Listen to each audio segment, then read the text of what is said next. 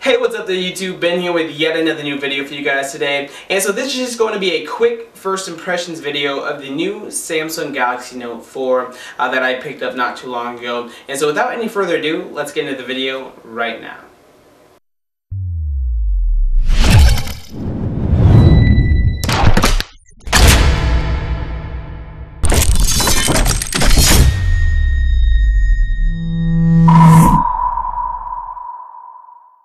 The first thing you're going to notice with the Galaxy Note 4 is its excellent build quality, rivaled by only a few phones. Having owned a Note 3 and being satisfied with its fake metal banding, once you get a phone with this kind of build quality, you really realize what you were missing out on. Holding it gives you a very premium feel in your hand, which is awesome.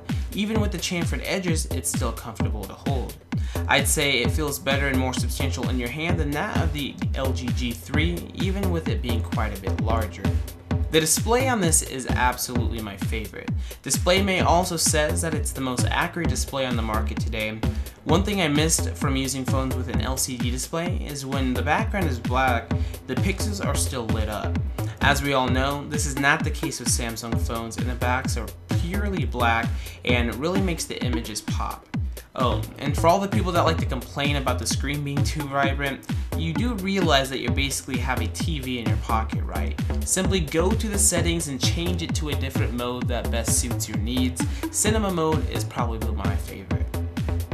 The back, still being a faux leather, still feels very nice in the hand, and personally, I like a plastic back. When I owned the HTC One, I was way too scared to set that thing down without a case because I didn't want to either A, mess up the screen, or B, mess up the nice metal backing. Not to mention in the winter it can get quite cold to the touch, and it just isn't worth the trade-off to me. Performance on this thing is just incredible. Now, I don't like stock launchers. Even with the Nexus 6, I will be putting Nova Launcher on it.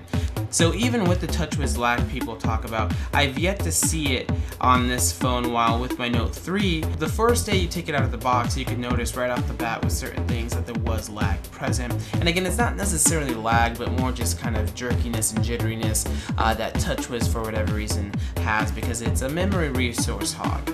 One thing that I've noticed with this phone that can get quite annoying is the feature to minimize whatever screen you're on. It's a really nice feature, but I find myself accidentally activating it all the time when I'm trying to go to my notification tray. I like to swipe down from the corner of my phone, and that's now how you minimize an app on the Galaxy Note 4, so I do have to kind of adjust a bit and make sure I'm not hitting the corner.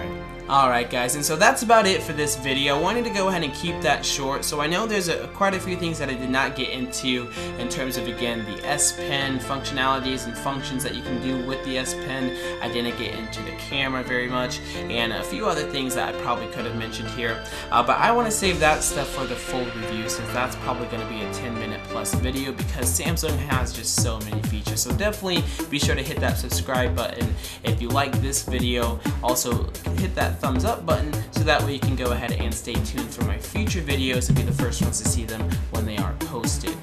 So anyways guys, that is about it for that video, and I will catch you guys in the next one. Bye! Have a beautiful time!